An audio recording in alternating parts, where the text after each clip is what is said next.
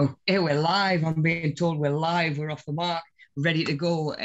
Welcome back, everybody. Another Monday morning. I hope you've all had a lovely weekend.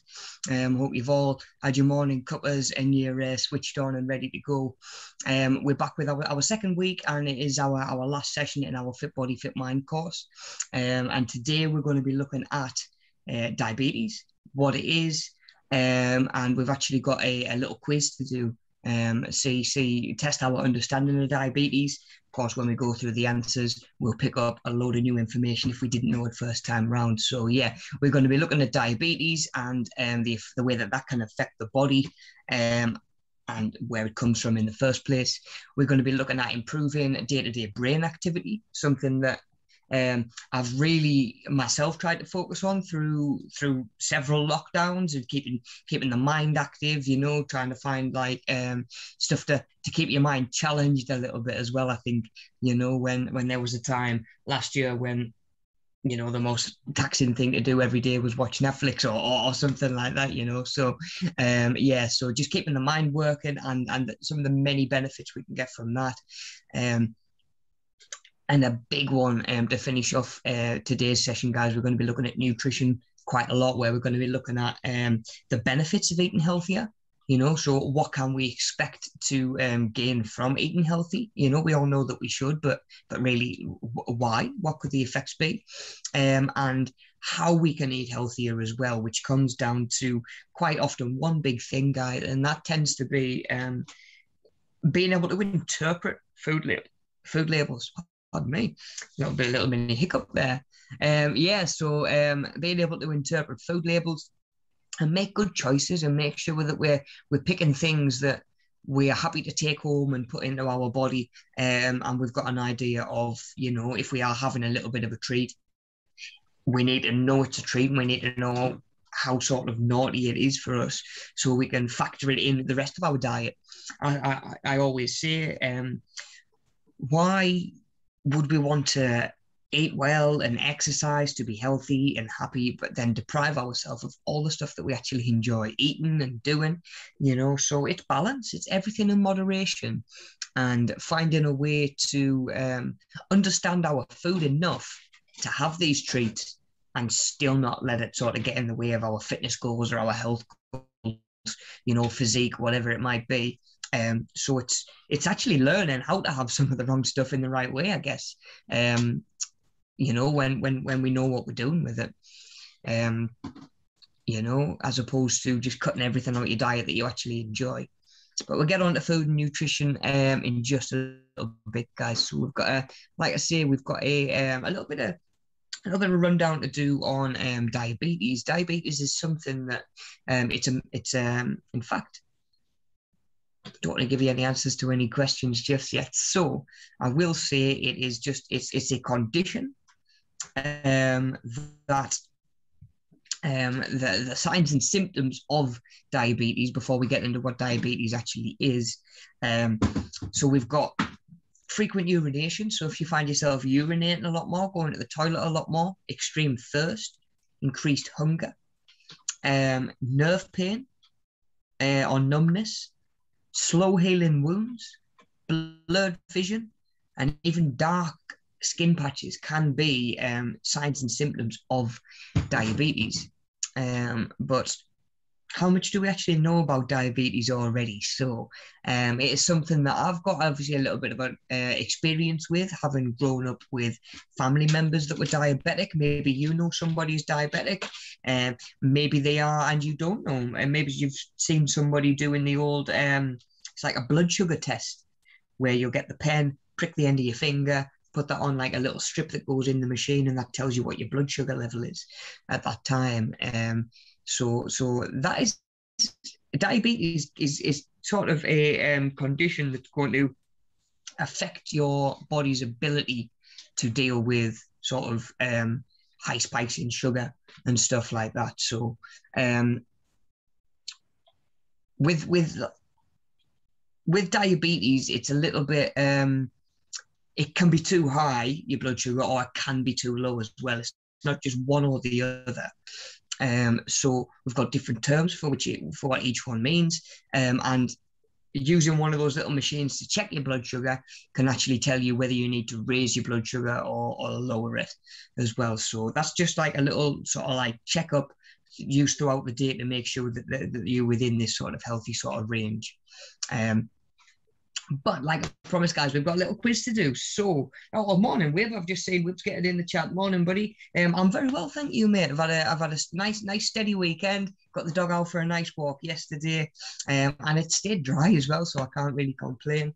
How's yourself, Wib? I hope you're well, man. Hope you've had a good weekend. How's the gigging going? Are you still playing? Right, guys, so we've got a little quiz to do. So if we grab ourselves a pen and paper, we have got, I believe, 12 questions. I want to say 12 questions. A couple more. We've got 15 questions to do. So what we've got, guys, 15 questions. Grab yourself a pen and paper, and we're just going to work through. So we'll go one answer at a time, or one question at a time, sorry, get our answers down. And then once we've gone through, we'll get to the end. We'll come back at the start and we'll just do all the answers in one go and have a little bit of a chat about what we find on the way through as well. Right. So if we've got our pen and paper ready to go, let's get into it then. If you don't have your pen and paper just yet, by all means, if you need to, just pause it, and then you can just catch up with us when you do get your little bit sorted. So let's get into it then, guys. So question one, how many different types of diabetes are there, do we think? So we've got a bit more of an understanding of what diabetes is. How many types of diabetes are there, though? There's 1, 2, 3, or 4. A, B, C, or D?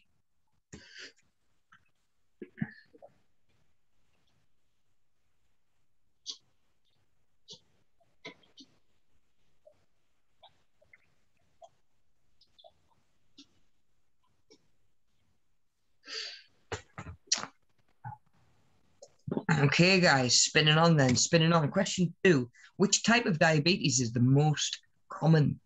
Is it type 1 or is it type 2? What type of diabetes is the most common, type 1 or type 2?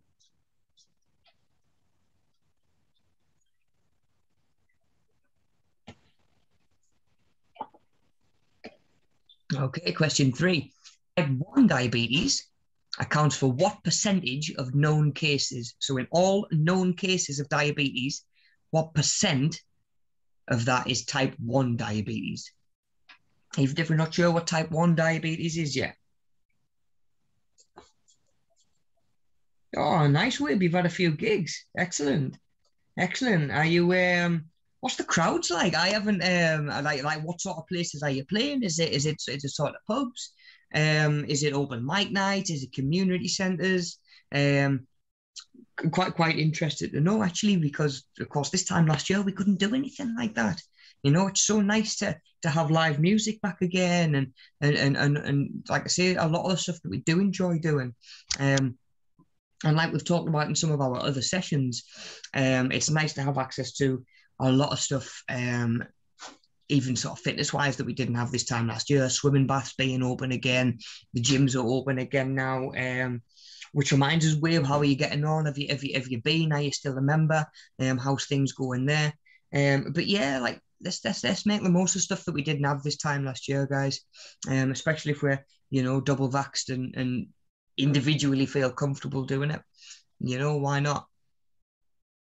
Okay, so question 3 was type 1 diabetes accounts for what percentage of known cases? Question 4 is the flip side of the coin then. So type 2 diabetes accounts for what percentage of known cases? So remember that both of these will add up to 100, yeah, for all known cases. So we've got type 1 is what percent, and type 2 is what percent. Yeah, so for type 2 diabetes, we've got 40 to 50%, 60 to 70%, or 85 to 90% of all known cases. What percentage do we think is type 2 diabetes?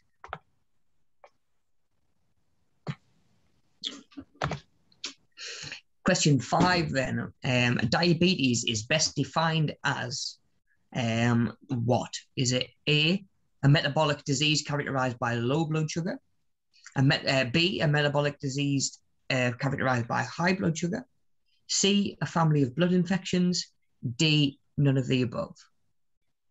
So question 5, is diabetes a metabolic disease characterized by low blood sugar, metabolic disease characterized by high blood sugar, family of blood infections, or none of the above? What do we think? What do we think?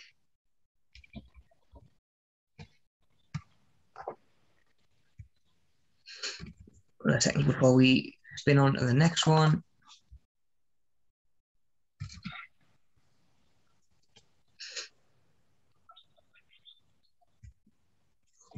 Okay, question 6. Diabetes can be cured with diet, exercise, and meditation. True or false? So diabetes can be cured with diet, exercise, and meditation. Do we think that's true or is it false? Can we cure diabetes with diet, exercise, and medication? True or false? And the beauty of true or false, if you're not sure, you can have a guess and you've got 50-50 chance.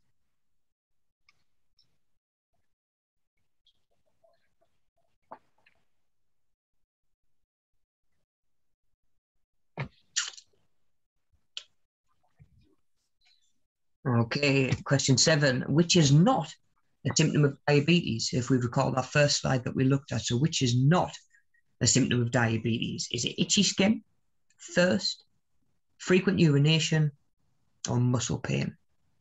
Which is not a symptom of diabetes? Itchy skin, thirst, frequent urination, and muscle pain.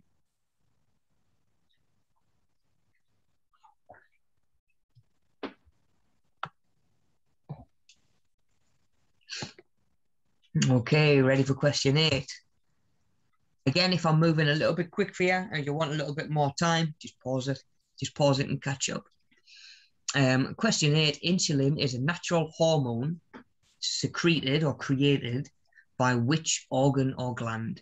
Is it kidneys? Is it liver? Is it pancreas? Or is it the spleen? So where is insulin created in the body? It's a natural hormone, but where does it come from? Kidneys, liver, pancreas, or spleen?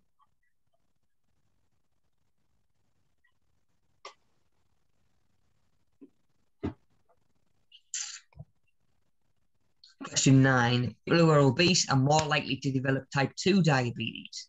True or false, do we think? People who are obese more likely to develop type 2 diabetes. Oh, Wim, sounds like you've been full of busy. Full of busy, got 2 bands on the go. Nice. Oh, I'll have to have a look through, try and find some of them videos on Facebook as well. I've seen a few of them. I remember having a look last time. It was after I came along and shadowed Mel for a couple of sessions and met you and had a little bit of crack. I did go on and have a look. I can't remember whether you do vocals as well, buddy, actually. Do you do vocals? I know you're a guitarist. But nice way, I'm guessing you're singing, yeah, if you're doing buskers nights. It's nice to go back to it must be nice to have like a little bit of what feels like normality back after all of this. I feel as though that's one thing that a lot of people missed out on, either as a performer or as somebody who just enjoys music of some kind.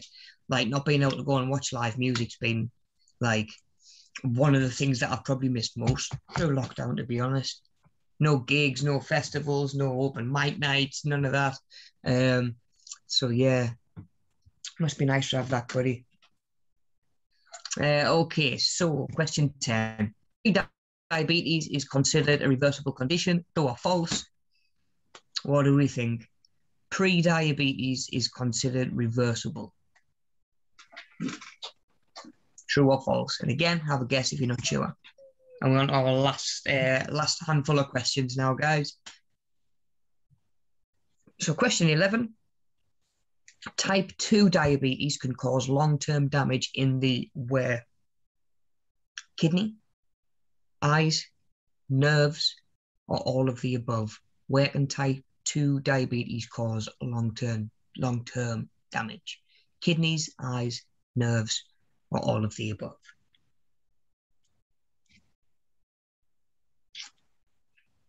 Okay, question 12. Gestational diabetes is a rare condition, but when does it occur? when does gestational diabetes occur? Is it during pregnancy, after a bout with the shingles, at birth, or after the menopause? Gestational diabetes. A little clue in there if we look at the word gestational as well. Don't want to give you too much information, don't want to give it away.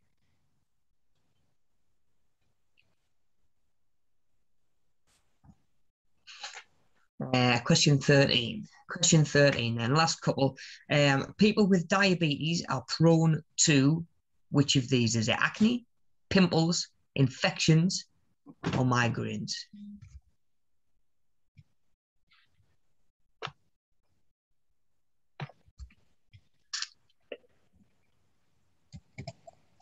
Last two then. Question 14. With type 1 diabetes, the body does not produce insulin. True or false? With type 1 diabetes, the body does not produce insulin. True or false?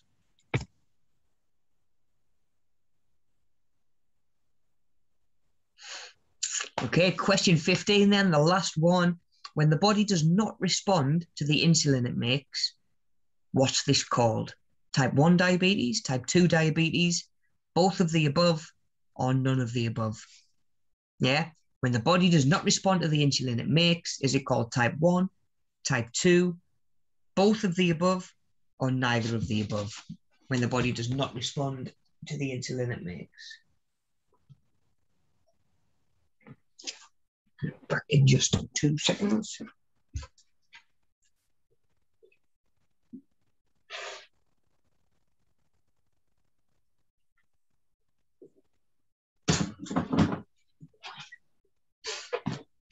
Okay, right. So we should all have answers for each of those questions now, including question 15.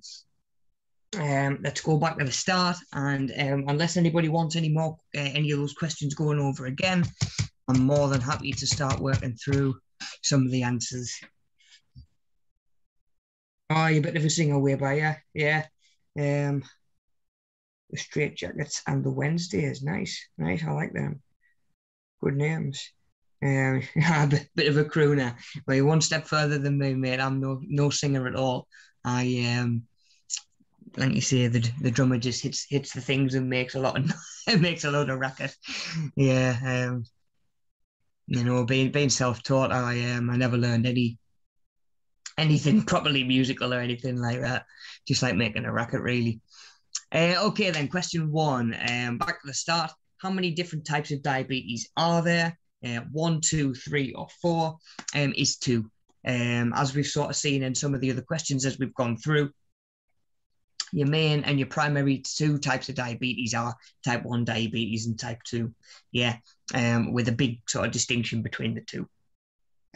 And we'll get into that in just a sec. So question 1 was B. Yeah, it was 2 types of diabetes. Question 2 was, so which type of those 2 types is most common? We've got type 1 diabetes and type 2 diabetes. Which one is the most common? It is, of course, type 2. Yeah, so that would be B again as well. Type 2 diabetes is far the most common. How much is by far, guys? Let's have a look. So type 1 diabetes accounts for what percentage of known cases? So we know it's less than type 2 because we know that type 2 is the most common. But it's got to be less than 50%, hasn't it? That doesn't rule any of these out. So 10 to 15%, 30 to 40%, or 45 to 55%. And it is, question 3 is A. So we've got 10, 15%. Yeah, so by definition, so if question 3 was, the answer is A, yeah, so type 1 diabetes accounts for 10 to 15% of known cases, which means type 2 diabetes accounts for the rest. Yeah, so if the answer is 10 to 15, the answer for this one must be the only one with 10 to 15% left over. So type 2 diabetes, guys, is actually responsible for 85 to 90% of known cases.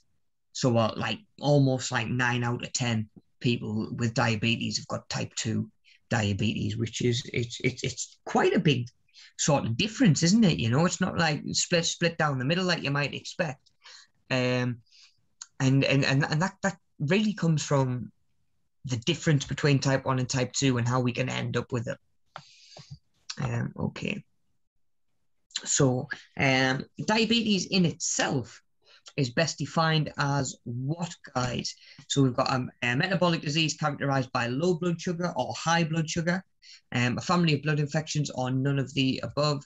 And the answer is actually B, so it's high blood sugar. So what happens is your body might not be producing enough insulin to counteract the sugar in your system.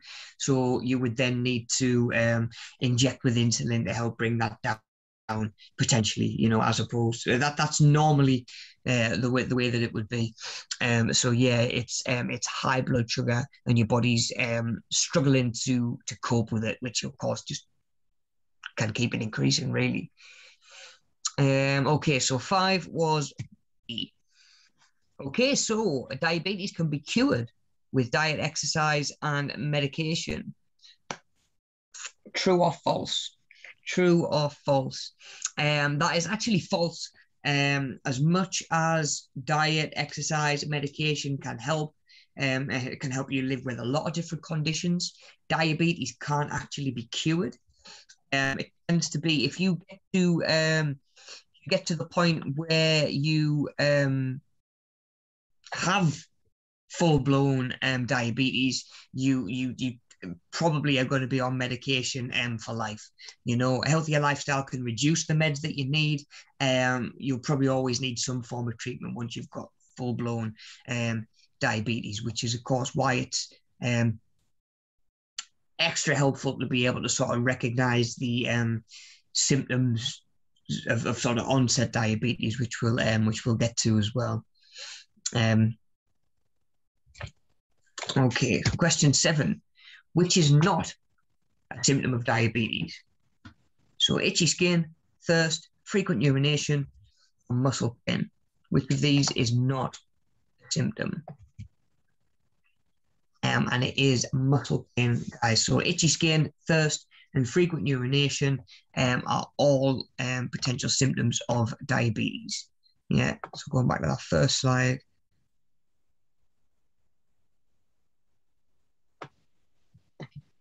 There we go. So we had them on the first slide. Okay, then. So question 8. Insulin is a natural hormone secreted by which organ or gland? Was it the kidney, the liver, the pancreas, or the spleen? And the answer is actually pancreas for that one. So our pancreas, if you've heard of it but not entirely sure what it does, what its job is, it's partially responsible for producing insulin for the body. Okay, question 9. People who are obese are more likely to develop type 2 diabetes. True or false? What do we think? True or false?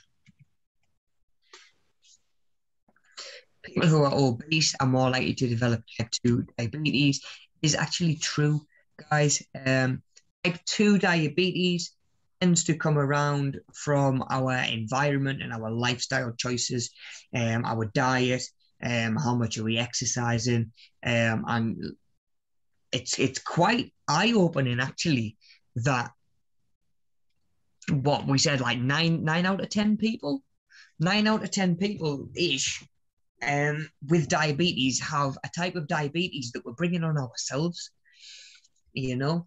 And of course, we live in a much more convenient life these days, as opposed to even 50 years ago, never mind going back longer. And that's why diabetes is being such a bigger problem. Life's got more convenient for us, and we're eating less good quality food. Sugary snacks tend to be sort of easy and usually cheap enough, and give us what we think we need, which is a boost of energy to get us through the next hour, you know. And who hasn't been there before, where they just, I need something to get us through the next hour. You know, you have a little sugary snack to pick you up, or something like that as well. And there's sugar coming into foods that, you know, you wouldn't really expect sugar to be in. you know, bolognese sauces and stuff like that, and you know, bread. Just sugar going into stuff that doesn't need sugar because it obviously makes it taste nicer sometimes. It works quite well as a preservative, and it is addictive as well. You know, there's companies that will put sugar into stuff just to make the product more addictive.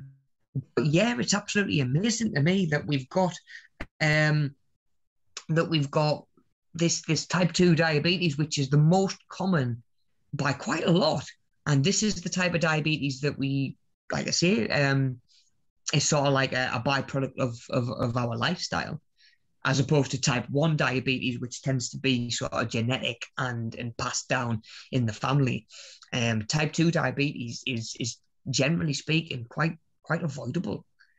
Although, as we discussed, by the time you get to having full-blown diabetes, there's no cure for it by that point.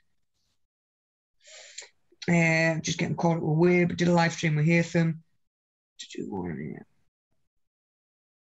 Oh, that's cool, Wave. Do you know what? I'll have a word with the guys in the office and see if we can set that up. I'm happy to do like a live stream on air explaining how life's changed after lockdown. That'd be nice, actually. Yeah, I'll have a word with the guys in the office, see if we can set something like that away. That'd be quite cool. Okay. Question 10, where we will get these questions finished up. So question 10, pre-diabetes is considered a reversible condition. True or false? That is actually true. If we can, in the state of pre-diabetes, before we have sort of developed full-blown diabetes, it can be reversed at this point. If we start to make better food choices, you know, getting a little bit more active. So you can actually be in this stage of pre-diabetes as well for years, you know, but before being diagnosed. So again, if we can spot the signs, there should be plenty of time to identify when we're in this pre-diabetes sort of stage and make changes to reverse it while we still can, so we don't need just medication to deal with it forever. So pre-diabetes is considered reversible, is true. Right. Question 11. Type 2 diabetes can cause long-term damage in the kidneys, eyes, nerves, or all of the above. Is all of the above, guys. Yeah, all of our organs can start to suffer.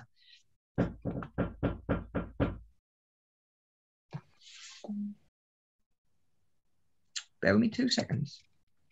I'm not expecting anybody.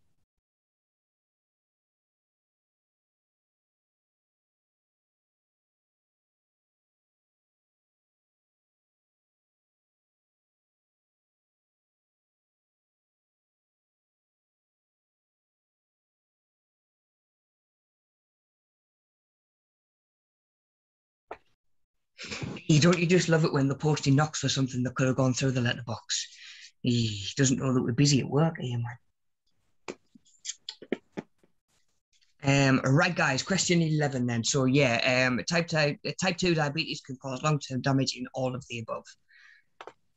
Question 12, gestational diabetes. When does that occur? Is it during pregnancy, after a bout with the shingles, at birth, or after menopause? And that is actually during pregnancy, guys. Like I say, it's a really rare, it's a really rare form of diabetes. It only happens in about 4% of women-ish. I hadn't come across it until one of my clients that I used to train, her son was due to have a baby. She was going to be a grandmother for the first time, and her son's partner actually sort of experienced gestational diabetes, and it can carry increased risk of complications during pregnancy. But after the pregnancy, it just goes again. It's so interesting. It's so bizarre. It really is. And I don't know 100% why it happens. I really don't. But like I say, it only happens in about 4% of women, and it comes on during pregnancy and then disappears again afterwards. So strange. So question 12 was A. Question 13, people with diabetes are prone to which of these? Acne, pimples, infection, or migraine. And it is infection, guys, because of course, again, if we go back to that first slide, slow healing wounds is one of the signs and symptoms of diabetes. So of course, if your wounds aren't healing just as quick, there is much more chance for infection to get in as well. So yeah, C for question 13, guys. Weird watcher package. I wish it was something for me. It was something for Alex. She'd been ordering some bits. It's come in a mystery box, and because it's got her name on, I can't even open it. So I'm not going to know till she gets in at tea time. The mystery's going to kill us. I wonder if I can open it and have a look and then just tape it back up. She would know. She would know. Okay, question 14 then. Yeah, question 14. With type 1 diabetes, the body does not produce insulin. True or false? Is true. Type 1 diabetes is that the body doesn't produce insulin in the first place. Yeah. Question 15, when the body doesn't respond to the insulin that it does make, this is called type 2 diabetes. Yeah, so 15 is B. So when the body doesn't produce insulin at all, it tends to be in like with diabetes 1, the body's just not producing any insulin. Type 2, the body produces insulin, but it can't use it. It doesn't respond to it in the system. Yeah, so that partially explains why type 1 diabetes, again, we tend to need to inject with insulin as well because the body's not producing any at all. Okay, cool. So 15 questions, guys. How did we do? How did you get on? Wib says, can transgender people have children? I'm not entirely sure, mate. I really don't know about that one, actually. Yeah, I wasn't braced for that question this morning. I really couldn't tell you, buddy. I could be want to have a look into at a different time, I think. I don't know if we can go down that rabbit hole this morning, but yeah, if you do find out, do let us know. Okay, guys, so yeah, 15 questions. How did we get on with those? Okay, guys, cool. So, we have this next little bit of linking quite nicely with you as well, because of course, because yeah, I know that you music, and it's something that I use quite a lot as I use it quite a lot. It's sort of like release a little bit, almost as it like a distraction. It can relax you quite a lot as well. I find it's as much as anything though, it keeps your brain active and your hands active at the same time. To the point where you sort of got them both focused on doing on one thing. You not only can your mind not stray off to other thoughts that are either sort of unproductive or potentially even negative, trying to keep your mind busy as well, again, especially through lockdown and stuff like that. But of course, keeping the brain challenged as well. But there's lots of different ways we can do that, and we've got some of them on screen here, not necessarily all of them, but anything that sort of challenges the mind as well, like crosswords. I've mentioned before, I'll quite often start my day where I'll sit down like my morning cuppa, and I'll just do a crossword or two, and just kick the mind in, try and get it working, try and get it active. We've got puzzles, be it either physical jigsaw puzzles, which are the same thing. I mean, puzzles these days, you see some of them, you can get 3D puzzles that you build. My mum used to do one that was like, it was this one type of jigsaw, but like the picture on the front of the box, obviously you had the picture on the front of the box, but the picture on the puzzle that you were making was the same scene, but say like 30 seconds later. So if on the box, you've got like, for example, like you've got a room full of people and like a snake sneaking in like the back door and nobody notices it. In 30 seconds, what's that room going to look like? So it's not like you're just looking at the box and saying, right, I'm looking for this bit, I'm looking for that bit. You don't know what the jigsaw even looks like, but it gets the mind working, gets you thinking a little bit. So anything like that. But I mean, I've seen 3D models of Big Ben, Graceland, stuff like that. And of course, like I say, puzzles. You can even do, there's apps these days now where you can put, what you can do, you can put like your own pictures on, and like a file on your phone, and your phone will break that up into a jigsaw.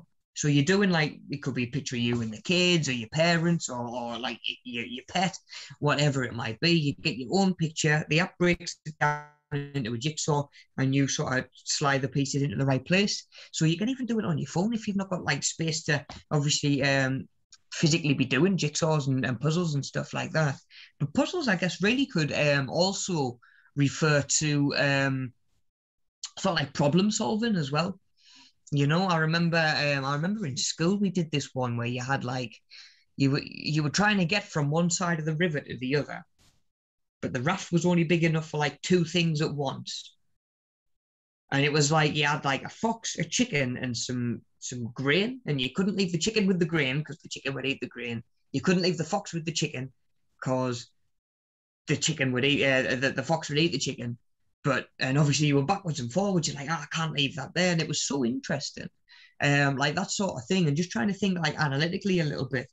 And like I say, problem solve. It's just so good for the mind. And we've actually got like a couple of little challenges that I want to do in a couple of minutes, and see how that corner of our brain works, because it's it's a skill, I think, problem solving and that sort of thing. It's definitely a skill that requires work as much as any skill. It requires sort of refining and staying on top of them and sort of keeping it nice and sharp.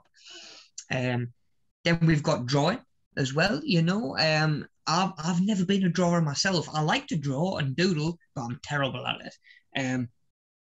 Like I say, even when I used to do like circuit cards for me training sessions and stuff like that, demonstrating how to do exercises, it was always stick man. It was always stick man. I've never been able to draw. But again, it's some of us are like a lot more that way sort of inclined.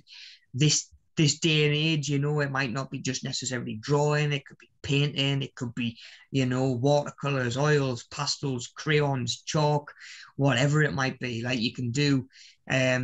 You've only got to see one episode of Art Attack back in the day to know that you can make sort of all sorts out of anything. You see these projects that people will do that from the ground, they don't look like anything. Then you get a bird's eye view, and they've done a picture or laid a message out or something like that. That's so cool as well, like that sort of thing. Of course, that's a little bit more intensive and takes a little bit longer. But anything where we're sort of creating, could be whatever you want it to be. Then one that certainly I relate to quite a lot, and I know that Wib will as well, being a musician, is music. There's for all, like, you can stand and do the washing up, and like in 15 minutes, like I'm like mentally checked out, I'm bored, I'm ready to be somewhere else. But if I hear like a drum beat in a song, or I hear a guitar riff or a bass line or something, I'm like, I'm gonna go and learn that.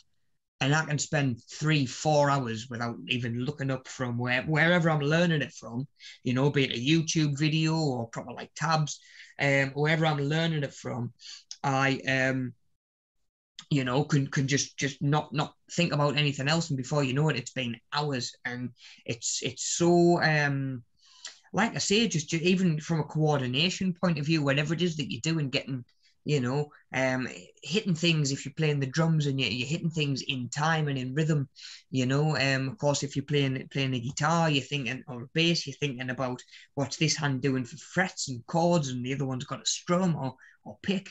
It might be on a keyboard, of course, where you've got the same sort of thing going on, chords, shapes, octaves and all of that sort of stuff that is at the limit of my musical knowledge, because drummers aren't musicians, if you ask anybody that is actually a musician.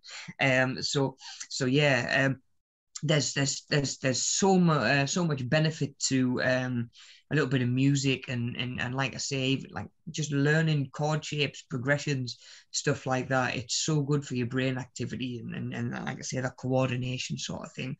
And just for for mental health as well. I think sometimes we need to learn to just ease off the pedal and chill out a little bit. Or just see what Wib says, Vincent van Gogh's your favorite artist. Nice. He did the old was it Starry Starry Night? Yeah, like art's one of those funny ones that, of course, it's very subjective, isn't it? You know, what I like, you might not like, but music's the same. You know, music's exactly the same. Novels are the same. Movies are the same. Anything could be the same, really. You know, there's so much range out there. You know, it might not be you have to like the same stuff, the same music, the same artwork, or the same art styles, or whatever it is, you know. Um, but there's something out there for everybody, and it's just finding something that we relate to as well a little bit, I think. Oh, and your favorite classical composer is Mozart. Yeah, you can't beat a bit of Mozart. Um, Okay, guys, cool. So, the last one that we've got on there, actually, that I can't believe I didn't mention just a minute ago, is, of course, reading as well. When it comes to books, and some of us like biographies and to read about real stuff that happened from celebrities that we've only ever seen on screen, and we like to feel a little bit closer to them and get to know them, and like it's almost a little bit more intimate, isn't it? Then of course we've got fiction that can range from horror to sci-fi to fantasy, whatever it might be. And again, it's like when I'm reading something, I'm sure a lot of us do this. Of course, like sort of like your mind's eye is working to sort of visualize what it is that you're reading, unless you've seen the movie first, in which your brain has got a reference point of what that room looked like or what that character looked like or whatever. When you've just reading a book, your mind does all of that itself, and it's always working that bit harder, like your imagination's kicking in, which again is, I think, it's quite a good exercise in sort of imagination, creativity, and yeah, just again challenging your brain a little bit, challenge your mind, which is something that, like, from a deep level of self-care. We've got physical self-care and exercise and eating well. I think to a certain degree we need like a little bit of a challenge. We need that intellectual sort of self-care as well, for our mind as well as our body. Oh, Wib, don't even get me started on trying to play and sing at the same time with certain things. It absolutely amazes me. One of my favorite drummers of all time did very good and very consistent backing vocals. And when you listen to some of the stuff that he was playing at the same time, like it just blows your mind. But like I say, there's some very, very talented musicians out there that sing as well at the same time. I mean, he's not with us anymore, but you've only got to look at Hendrix, Eric Clapton, one of the best guitarists probably ever, Mr. Slowhand himself doing the vocals. We see it so often, and that is just that next level of coordination. I think that I certainly don't have. Anyway, I really don't. I start singing and like everything else just falls off the cliff. It really does.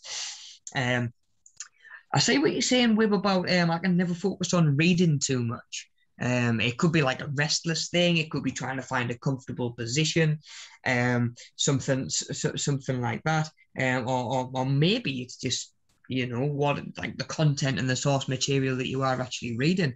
What I do quite a lot with, I listen to audiobooks, because it means that I can be listening and doing all of that and, imagining and not necessarily staring at a screen. And I can do that while I'm active. I can stretch, I can exercise, I can be doing jobs around the house, I can have the dog out for a walk, I can be driving in the car, maybe even, depending where I'm going, what I'm sort of in the mindset for. Who's what with? Sorry. I must have missed that there 2 seconds. But yeah, I did used to and still do listen to quite a lot of audiobooks, because it saves me. If truth be told, I don't know whether it's faster. It's probably not faster, but it just frees up my hands. And like I say, I've not got to sit still, because especially through lockdown, I found myself doing enough of that. Or the drummer and the singer, Wib.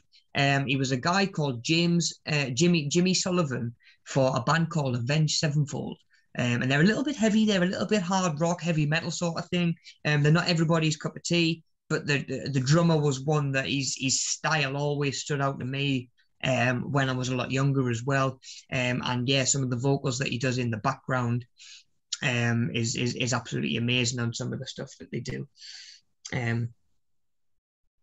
Then if you did want to go outside the box a little bit, my favorite drummer is a guy called Danny Carey, and he's like an octopus, guys. Like he's got it sounds like he's got 8 limbs all playing the drums at the same time. He's an absolute monster. So again, like you've got drums and keeping your mind busy, and then you listen to somebody who's playing 4 different beats with different parts of his each different limb is playing its own different beat and its own time signature, and you just like cannot understand it. Right, I'm just going to go and pull those blinds because that light is killing me camera. 2 seconds. There we go. That should be a little bit better. Okay, guys, cool. So, where are we? So, you've been thinking of audiobooks for Sheila. What sort of stuff does she like, though? That's the thing. You know, is she a fiction? Is she like audiobooks? Is it sort of like can you find a celebrity or something? You know that she really likes and would like to know more about? I think I read probably more biographies, like autobiographies. Again, a lot of musicians, some sportsmen as well. You know, footballers, as opposed to much fiction. I don't read much fiction. Fiction's the sort of thing I would probably do in an audiobook. Autobiography, I would pick up and read like a chapter from here and there, I think. Okay then, guys, but I'll have a think with, especially if you let us know what sort of stuff she's into, and I'll see if I can find anything, because I know that the guys in the office might have a couple of suggestions as well. Okay, guys. So while we're on about this, you know, the idea of stimulating our brain and trying to improve our day-to-day brain activity. On the next couple of slides, we've got a few brain teasers to try out.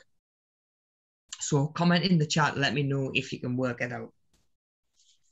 Just before we spin on, the best place to get audiobooks, believe it or not, there's so many on YouTube, Wib, you don't even buy them. Like, I just stream a load on YouTube. I've just finished listening to Jurassic Park not long ago, like the original Jurassic Park. I'd never read the book. Obviously, I've seen the movie. Who hasn't seen the movie? But yeah, just went back and did the audiobook. I don't even know where the urge came from, actually, but that's what I've just done. But I find a load on there. I know that there's like an app called Audible. And then, of course, you've got stuff like Kindles and stuff like that as well that you can get them from. But, you know, if you can, even ebooks can save you quite a bit of money, because, of course, you're just getting them digital these days. So yeah, you could look into that as well. So maybe either Audible or try YouTube, or maybe Kindle. And then I think it's probably got its own. I've never had a Kindle or used one, actually, so I don't know actually how you download or get the books onto there. There's probably like a store like this for apps. If anybody else knows that, let us know. Okay, guys, so our first little brain teaser that we've got to do. So both of these triangles are made from the same shapes. Can you work out how one has this additional square area labeled A? So where does this extra square come from?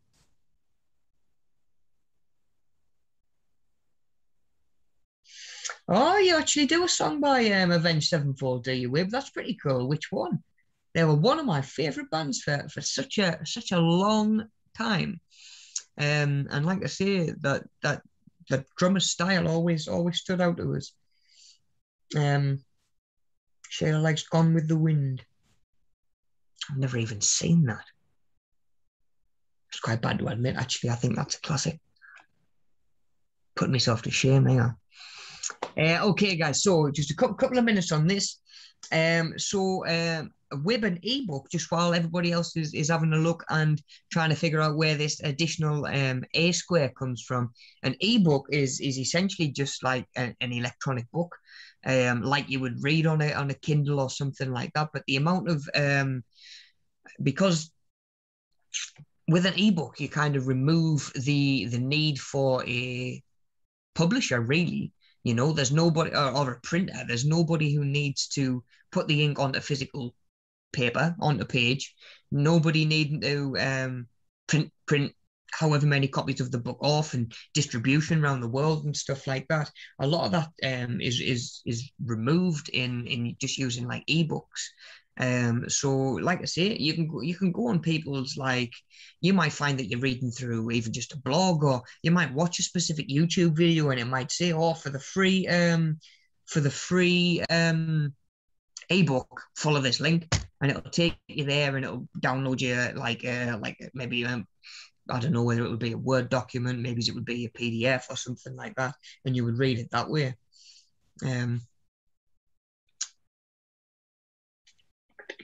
But yeah, like I say, it's win-win all around, really. I think, because it makes people who, you know, who wouldn't necessarily have access to writing something and publishing it and sharing it with others. It means that you can. You know, I don't imagine there would be very much stopping me or you writing an ebook and just saying to people, right, if you want to download it, this is where you go to download it. Would a tablet work? Yes, Wib, I'm sure a tablet probably would work if you were going to put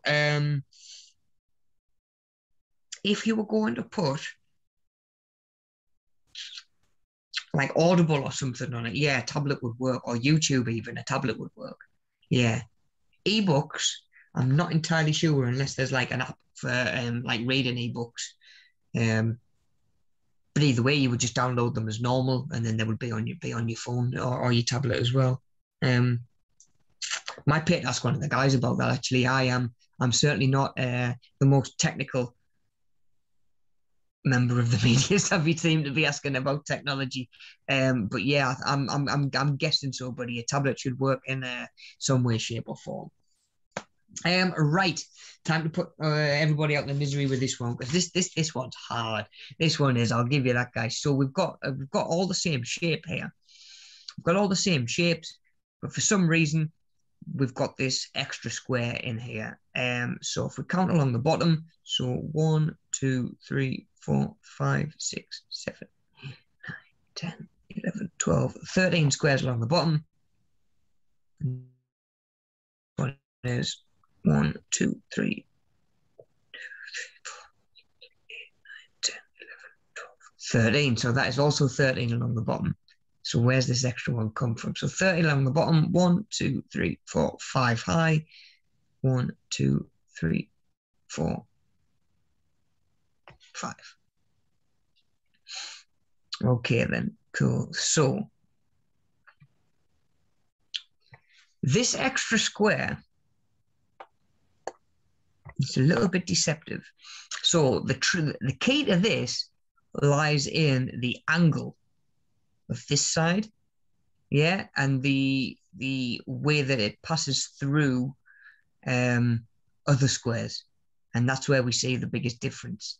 So what we've actually got on the right hand side, it's hard to tell because of the grid that it's on, but this line dips inwards quite a lot more, yeah, than on this side. On this side, it almost sticks out. So this side sticks out more, and this side dips in more. And what we actually end up with is that's where the difference comes from. So the triangle on the left we've got is sort of more the outer line. Yeah, this one up the outside. And then the one on the right is much more like this one. There's a little triangle on the inside. Yeah. So because the one on the left is bulging and sticking out, that's where the extra gap has come from. That's where the extra of the triangle is. That's where it's gone to. Yeah, so that difference makes up the A. And you can actually see, oh, hang on. cheapest and easiest to get. I really couldn't tell you when it comes to tablets, but you probably best to have a look around. And like I say, maybe ask one of the lads who know a little bit more about tech than I do. They would probably be able. You'd probably be able to use them offline. Yeah, I'd have thought so. But take it easy, Wib. Thanks for logging in, mate. Nice to have a little bit of a catch up. I'll have a look for that live stream that you did as well, mate, and have a scan through that as well. Take it easy, mate. Stay safe. And I'll catch you when I catch you. Maybe Friday morning in our drop-ins, buddy. But yeah, I'll see you when I see you, bud. Take it easy. Cheers for dropping in this morning, mate. Thank you. Right, guys. So yeah, that was where the extra area came from. And just before we move on, we can actually see if you follow from the right top right corner down over and just look at what is left or how much of the sort of square is untaken up by the triangle. So we can see the first square is quite similar, second one's quite similar, but then we get over to here at the top of that arrow. That little gap is smaller than that little gap, and then that sort of just increases from there all the way down. So we can see, yeah, the middle's bulging, the one on the right is sagging, and that's where that extra distance has come from. So we can afford that space to be there. Yeah, so it's the shape of the triangles. Okay then. So let's have a look at another one. Okay, so we're trying to divide this land into 4 equal shares. Each share must be the same shape and size, so the same amount of blocks, and each one's got to have 3 grass and 1 tree. So the same shape, 4 equal shares, 3 grass and 1 tree in each. Yeah, so I'll give you a couple of minutes, have a little bit of a think, and we'll go from there.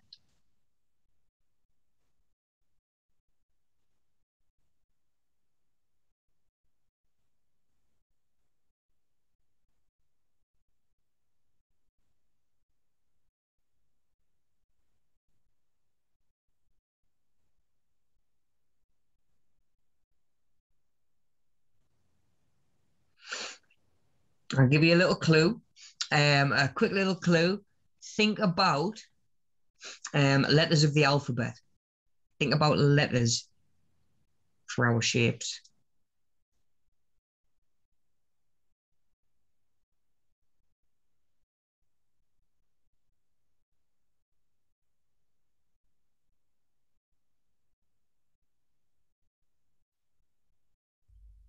So remember, we need 3 bits of grass and 1 tree in each.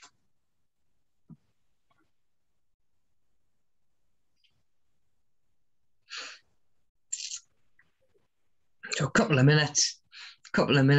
In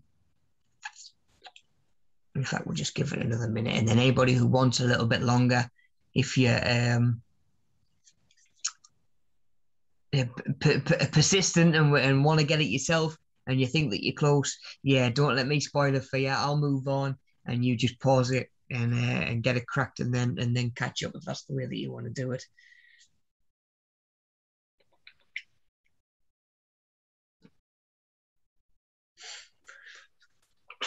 Okay, so there's actually 2 ways to do it.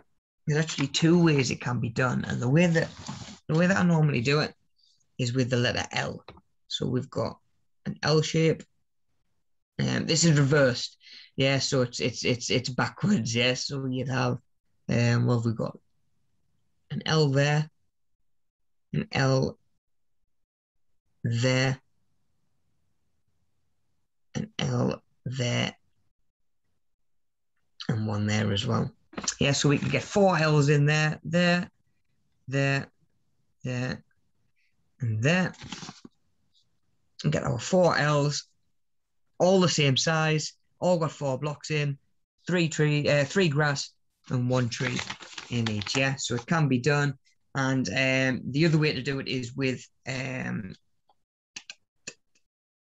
with a T. Yeah, there's a way it could be done with a T. So you could have, let's just have a think. So there'd be that one. There's a T. That would be a separate one. That would be a separate one there. And then the last T would be there. Yeah, so there's two different ways you can do that, both letters of the alphabet. Okay then. So last one before we start to have a little bit, I think about our diet, bit of nutrition, and thinking about healthy eating. So imagine that this is a office space, yeah, brand new building, and it needs dividing into 4 equal spaces, yeah. So each space has to be the same shape and size. We've got to split it into 4. How could we do that? What do we think? How can it be done? Can it be done? I'll give you a clue. It can be done, but how? Yeah, can we divide this office space into 4 equal spaces that are all the same shape and size? And again, we'll give it a minute.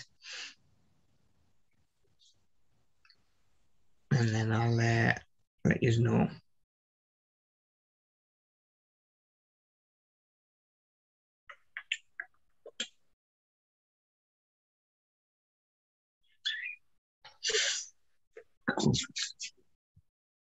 And this one, I did kick myself a little bit with this one. Once I figured this one out, or once I'd realised what it was, I kicked myself a bit with this one.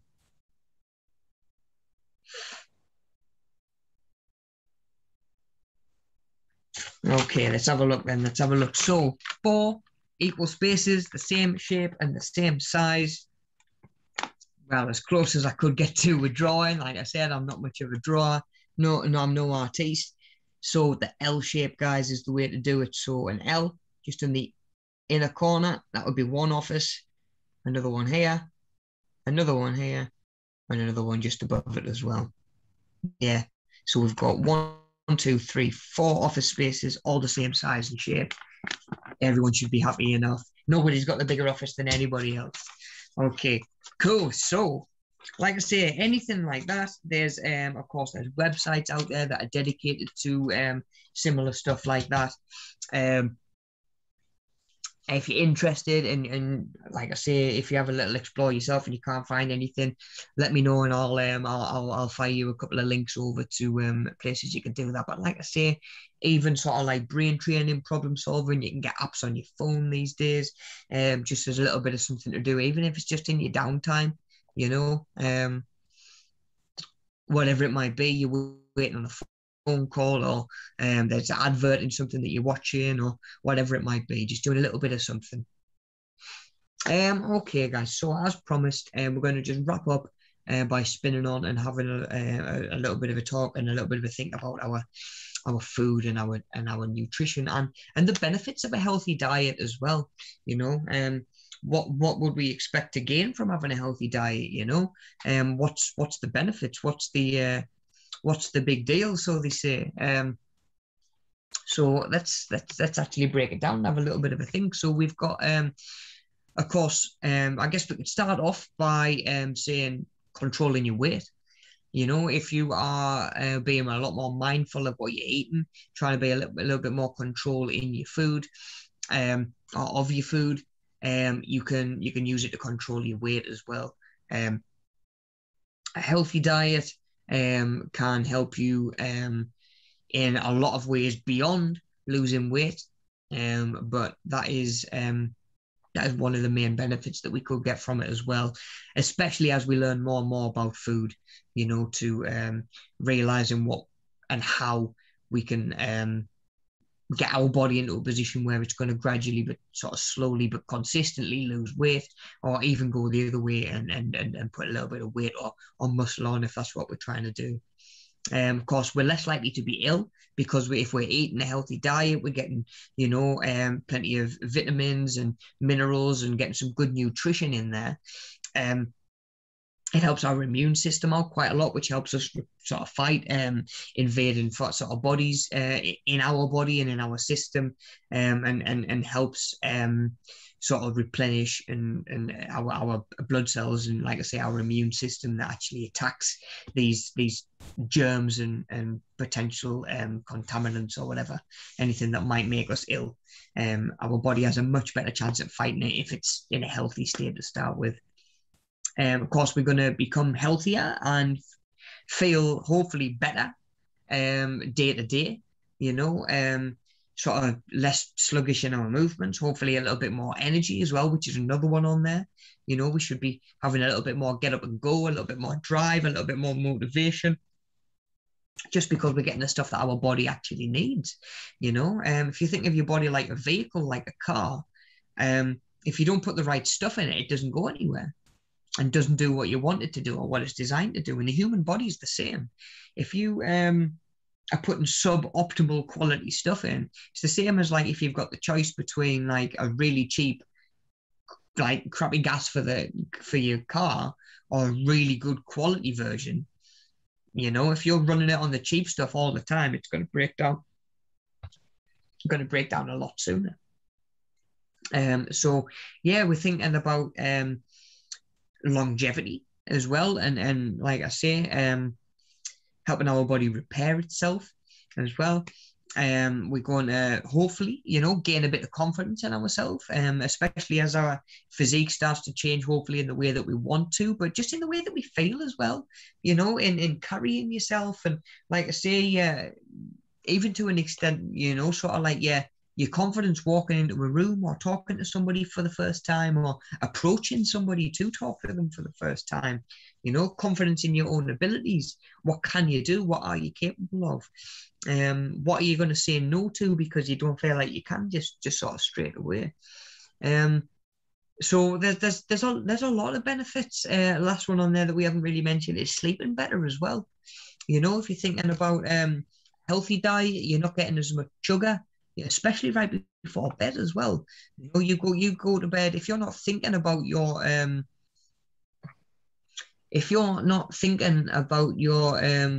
nutrition at all, really.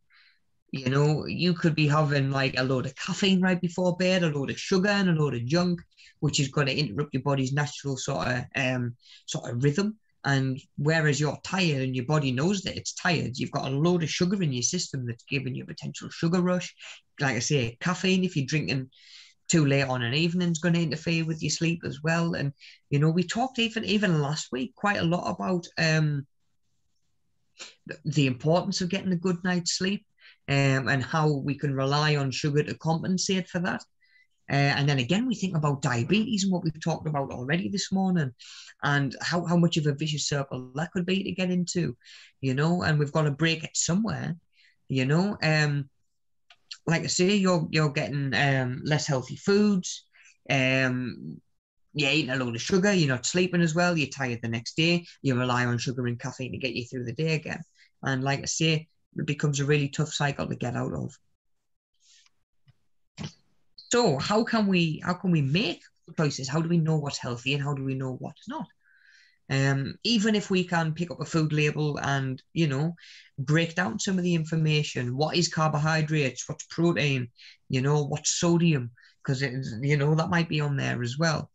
So even if we can figure that out, even if we can figure out, okay, this food per 100 grams, 10 grams of sugar, is that good? Is that bad?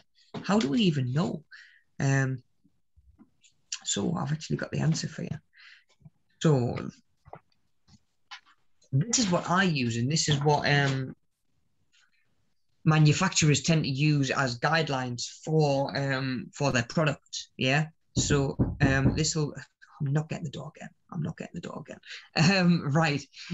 So if we've got sort of per 100 grams, and we should, because any food products that we buying in the shops or anything that's got a food label on should really say per 100 grams, this food has got this much of this in, this much of that in, this much of this in. And that is law, that is required, because per 100 grams, it means that you compare it to other things. They can't just, if they were to put per serving, then that's one thing. But per serving might mean, like if it's cereal, you might be pouring out double, triple the serving, and getting more than you even realize. So you can't just think about, okay, I'm having one serving because I've had one bowl. You would have to actually weigh it out. And again, if a serving of something is 30 grams and a serving of something else is 200 grams, well, then you'd be thinking, how do I compare these? What's better? What's healthier? So if we have just the one standard per 100 grams, and that levels the playing field for everything. Yeah, so we've got per 100 grams, and then we can say, okay, per 100 grams, what is high? What should be considered high? What should be considered low for each of these different categories? Yeah, so we're talking sugar, fat, saturated fat, and salt. Yeah, so what's considered high, what is low, and we've even got that sort of medium or that middle bracket in between, yeah, and in the middle. So this is a really handy tool to have sort of on hand. I actually have this printed off on the fridge. You could keep it saved on your phone as a screenshot. You could print it off and keep it in your purse, your wallet, your handbag, wherever it might be, just for a handy reference to like, okay, what's considered high in fat. This has got per 100 grams, this has got like 12 grams of saturated fat. Is that high or is that not? And we can actually see per 100 grams, 12 grams of saturated fat would be considered high because you only need 5 to be considered high. Yeah. So we can actually use that on a lot of different food stuffs. So I'm actually going to go and raid the cupboard and grab a couple of items, and we will we'll break them down and see what we've got on our hands.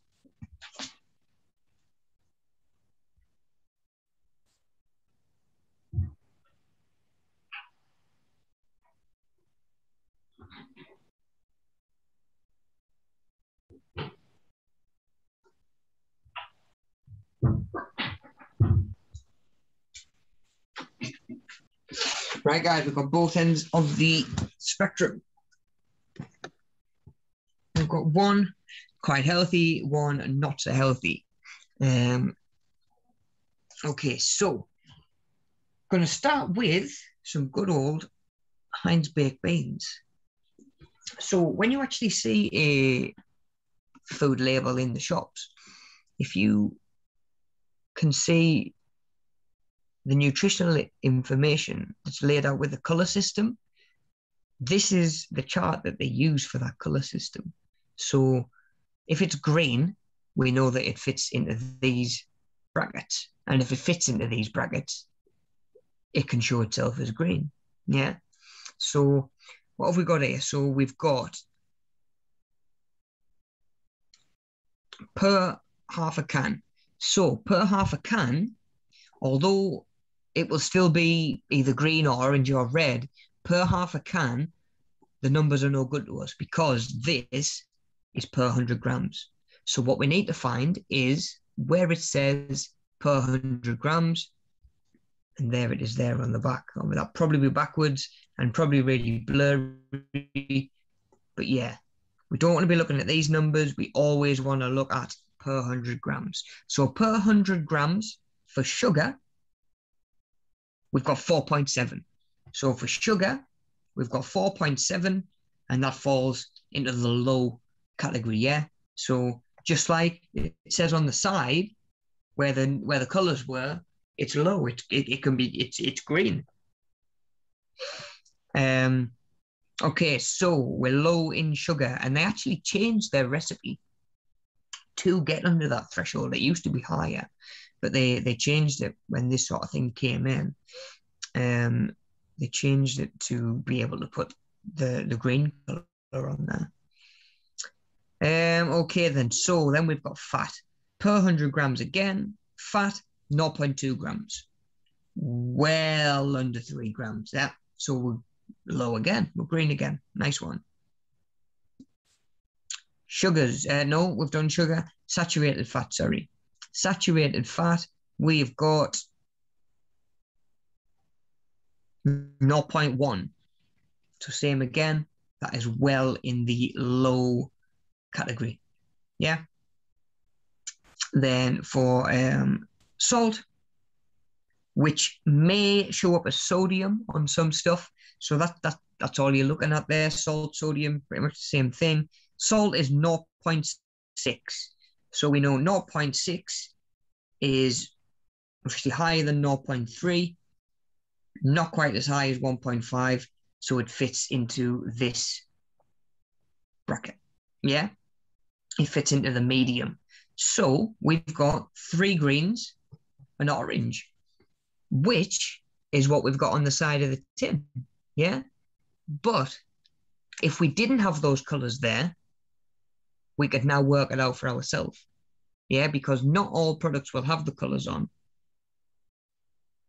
So it's handy to be able to figure out what those colors should be yourself, because you can guarantee stuff that is quite high in these foods don't have to put the colors on. Well, they don't put the colors on because they don't have to put the colors on. The only thing that's law is the per 100-gram reading, so you can compare it. Yeah, they don't have to have the colors on. So, you know, Heinz are the good guys. They want to let us know that this is quite healthy. It's quite good for us. So we can make that choice, really. You know, we can find stuff that our body actually needs, that our body's got a purpose for, and we know if it's got any sort of nasty extra stuff in that we might want to stay away from. So it is handy to be able to figure those out. But like I say, learning all of these numbers and being able to like remember them on the spot, it's difficult. It takes time. You know, I need a refresher from time to time as well. So that's why it's on the fridge, and I can just have a look and, you know, like I say, have a look and see, right, okay, 2 reds, a green or an orange or whatever it might be, you know. So yeah, really helpful tool to have on hand. Right, let's do it then, guys. The dreaded Nutella. Let's do some Nutella. What's Nutella got? And you'll notice no colors on here. Not that I can see anyway. So we've got no colors. And what usually stands out to me when there's no colors, or my first thought is usually they haven't put the colors on for good reason. They don't want us to see how bad it is. They have to put per 100 grams, but they don't have to put the colors on. So if they just put the per 100 grams, they hope that people like us look at it and see X amount of sugar, but don't know whether that's high or not because there's no colors. And without this chart, you wouldn't know what's high in sugar. So let's do it then. Let's have a look. So let's do sugar first. So remember, per 100 grams, and the Nutella's got it on because it's legal requirement. Per 100 grams, sugar, 56.3 grams. And in order to be high in sugar, we only need to be 15 grams per 100 grams. So we're nearly 4 times the amount of sugar that it takes to be high in sugar in Nutella. Yeah, almost per 100 grams, 56 grams of sugar. That's more than half. So literally half of this tub is sugar.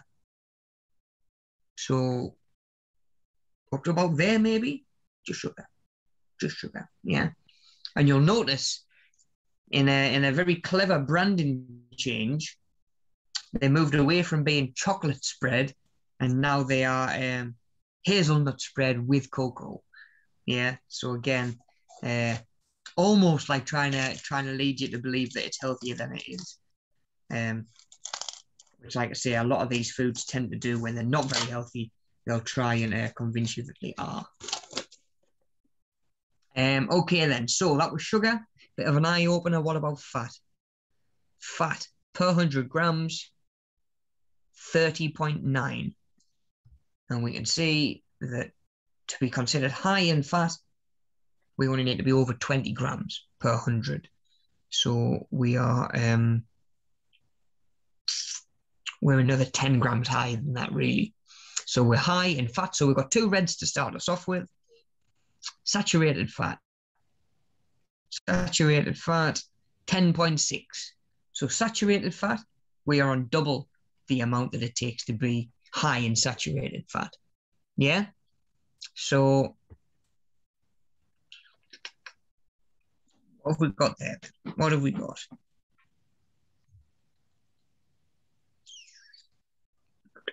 So essentially, if you think about it per 100 grams, if half is sugar, then we've got another 30% or so that's fat. So sugar, fat, there's not much left. There's not much room left for anything else. Okay, then saturated fat, then salt. What have we got to finish us up with? Salt is 0.1 per 100 grams. But of course, you wouldn't expect to find much salt in here. So salt is the only one that would be classed as green. So we've got 3 reds and a green. And now we can work that out. Now we have worked that out. I don't think it's much of a surprise that there's no colours on this. Because you would walk past it, you'd see straight away, you know, something that even on the front, if we say on the front, hazelnuts, little green leaves, like it's trying to make you think that it's healthy. On the side here, it says our quality, 7 ingredients, no hydrogenated fats, no preservatives, no colours. You know, same again, you could look at that and be like, great, happy days. Happy days. You know, it's got hazelnuts in. Only 13% of it's hazelnuts, apparently. But yeah, that as much as anything is sort of stands out as an example of why companies might not put these colours on, because if they put colours on, they just make it too obvious and identify themselves as unhealthy, as opposed to sort of leaving you in the dark and leaving that up to you to know what's healthy and what's not, you know, because unless we know this sort of stuff, we're flying blind, we're making choices and we're bringing it home based on what the brand is trying to say to us and what it's sort of trying to sell itself as opposed to what it actually is.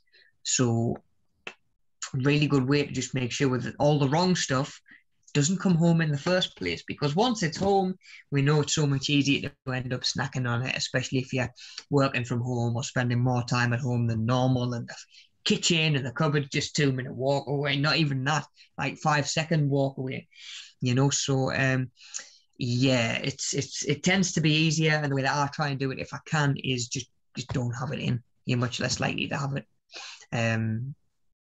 If you sort of gotta go out and get it, you just find something else that's in. Okay, guys, that'll actually wrap us up quite nicely for today. If you struggle at all to get a screen grab of this, but you want a screen grab, again, let me know and I'll try and find a way to get it across to you so you've got this information on hand just for making those. Again, it might even be a quick decision, especially these days with the way that sort of shops and supply chains are struggling. You might go to a shop and your normal brand of something sauce or this product that you normally get might be out of stock, can't get hold of it. You've got to find a replacement or a substitute. What's a good option? Don't just pick up the first brand that you see. Can you actually have a look? Can you try and find low sugar options? For example, I actually went Tesco last week and I was looking at stuff like trail mix and all of that sort of thing anyway, like mixtures of nuts and raisins and bits of fruit and stuff like that. And the amount of sugar that some of them had in was absolutely insane.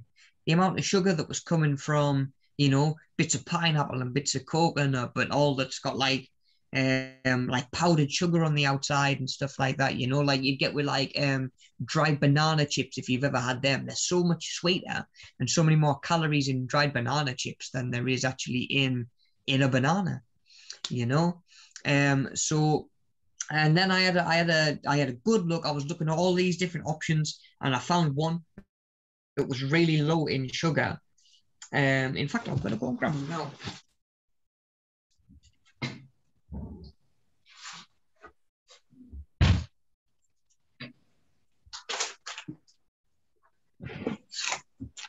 I found these and they were in a totally different section. So I'd started off, I was looking in the home cooking section and they had, like I say, a lot of stuff like that when I looked on the back of the packet, there was just so much sugar in there.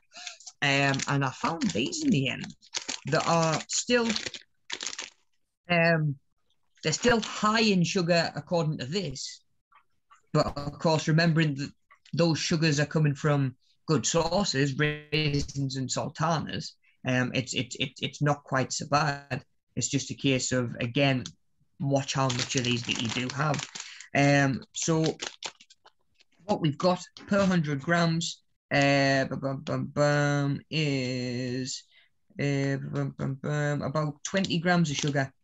20 grams of sugar, so it's high, but it's naturally occurring, and you should have seen some of the other ones.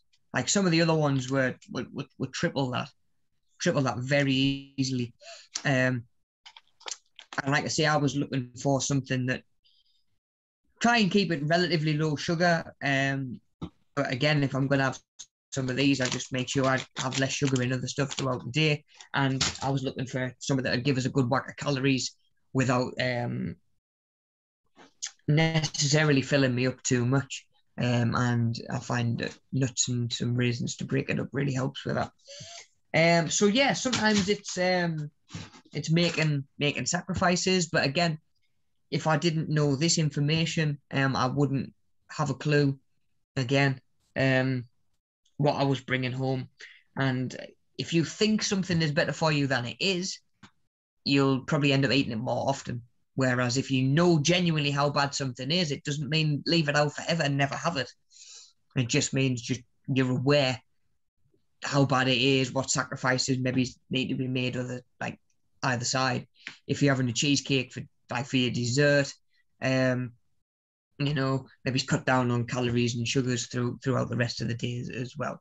So there's a lot of different ways we can do it, but it all starts with knowing what is in our food. And if we can't read food labels, guys, we haven't got half a chance, because we've realized and proved today that food companies really, no matter what they're trying to say to us, they just want us to buy their stuff. Really, our health is on us to manage, and our responsibility as much as it is anybody else's. So it's really handy to know what's in our food, what's bringing home, and what we're bringing home, and what we're putting in our bodies as well. Okay, guys, so we'll leave it there. As always, as with last week's session, there is there's a little description box below the YouTube video that's got a load of extra information in that you might need. Link to any extra sort of supplementary learner info, learner handbook, etc. is in there. My email is in there as well if you need it for any reason. If you don't have it yet, my email is in there. Let me know and I'll get that across to you. Like I say, anything that you're missing. And the survey is in there as well, guys. So again, just like last week, not even 30 seconds to do the survey. Just click that link, it'll take you where you need to be, chuck your answers on and come out, and the answers just come back straight back to us. You don't need to save it, fill it in, send it back, whatever. So yeah, not even 30 seconds to do that guys. And like I say, as always, it helps us fill in some of the paperwork this end on your behalf. And like I say, your feedback's always important to us, guys. Right, know what we're doing well, where we can improve even more and be even better. If you did want to go back and check out last week's session again, now we've talked about diabetes and our nutrition and how that can link in with sleep as well. By all means, do go back and check out that session or this session again at any point in the future. The same links will work. If you've got any questions in the future, drop me a message. If there's any, if you'd like information about upcoming courses that Media Savvy have got coming up, if you'd like to be put on a mailing list for any future courses that come up, again, let us know. Either let myself know, let one of the guys in the office know, and we'll make sure that you've got all the information that you need. In the meantime, I would just say thank you for learning with Media Savvy. Please don't forget to do that survey and check out today's fitness video as well. So there is a fitness video again attached to today's session. It's an abs workout just for your core. But again, if you're not quite feeling abs on a Monday morning, You might want a nice stretch to ease you into the week or whatever. Follow that link still, and it'll take you to our YouTube workout playlist where there's a few different videos, and you can just pick something that suits you for the day, just how you're feeling for the day, really. And yeah, that'll do us, guys. I hope you've enjoyed the course. I hope you've enjoyed the last 2 sessions. Take care, stay safe, look after each other, look after those around you. And like I say, reach out and let us know if you've got any questions, any comments, or if you want any further information. And yeah, please don't forget to get that survey finished before you wrap up today's session, whether you've watched it live or whether you're watching back in the week. And then that's it. There's no workbooks need handing in or anything like that.